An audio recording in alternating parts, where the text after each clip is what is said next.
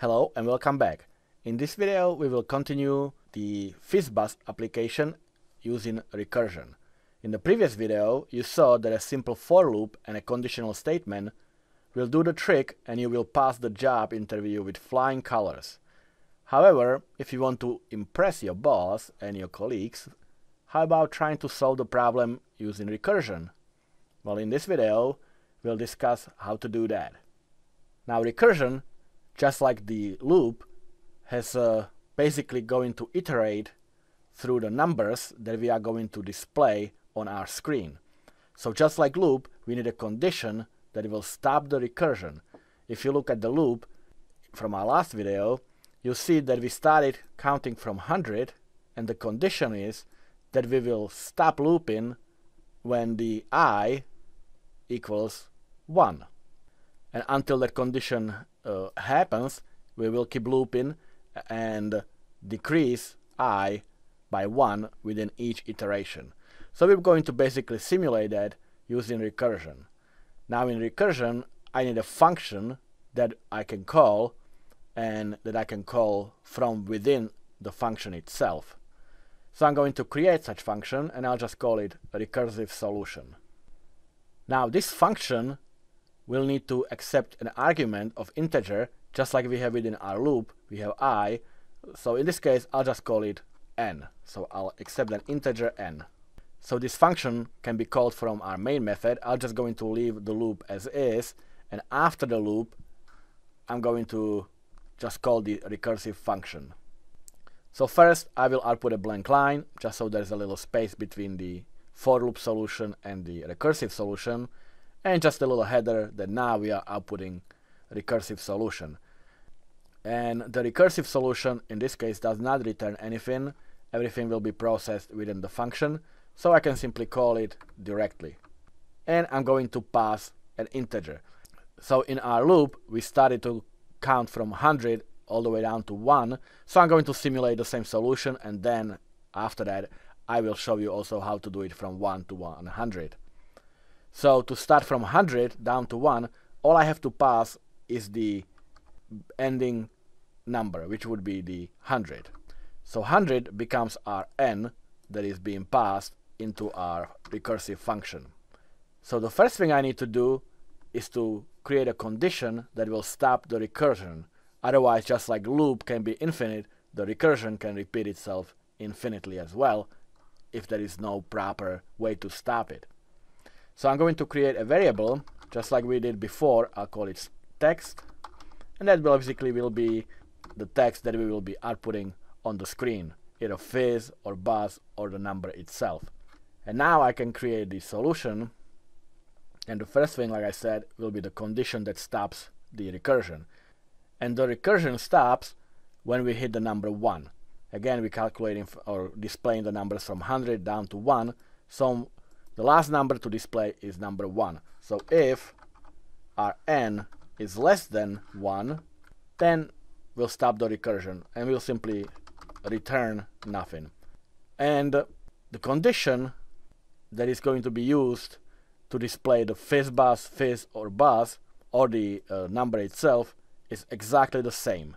So I'm going to take the if statement and I'm just going to paste it right into my function. However, my variable is called n in this case, so I'll just change I to n. So once again, if the mod 15 equals 0, we'll display FizzBuzz. If it's 3, then fizz. If it's 5, then buzz. Otherwise, we'll display the number n. So since we are calculating from 100 to 1, I can call now the recursive solution from within itself. But before I do that, I want to actually output the number on the screen. Before each call, I want the output on the screen. And output the text, just like we did in the loop. And after that, I'll call the function again.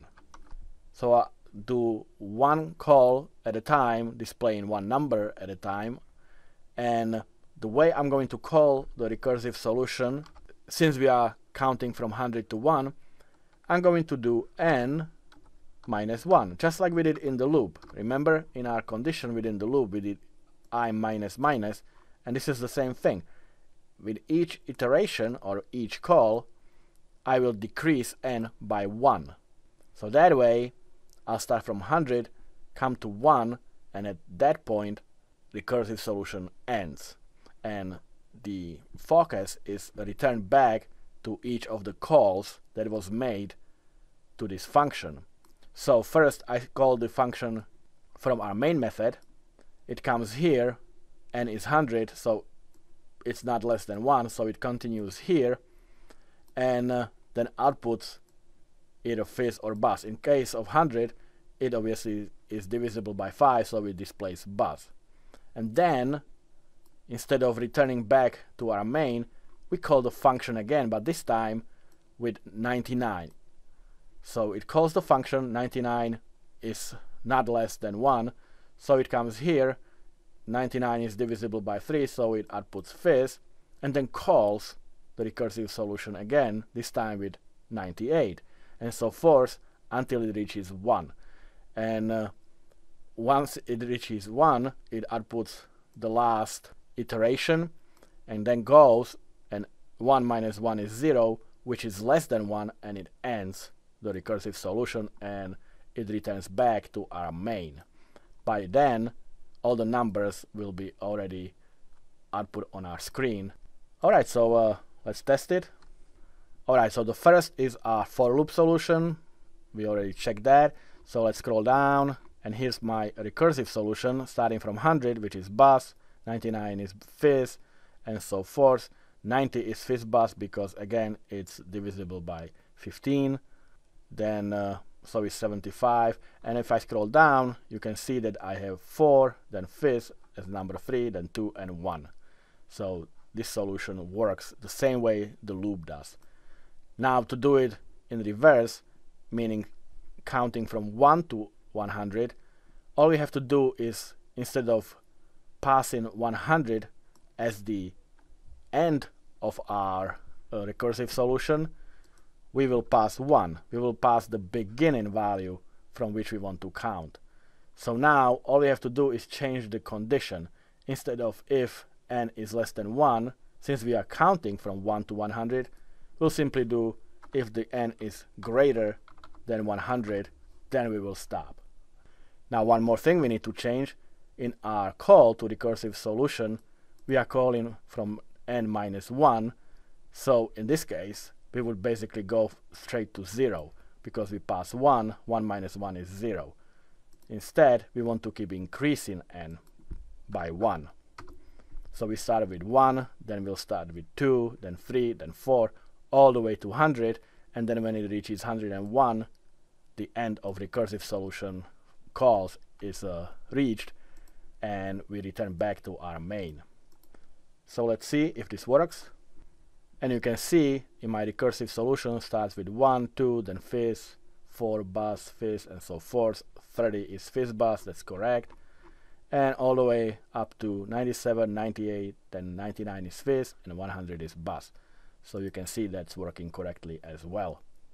Alright, so as you can see, recursive solution kind of mimics the logic of the loop, especially when it comes to the condition that starts the recursive solution, and how to end it, and how to iterate through it.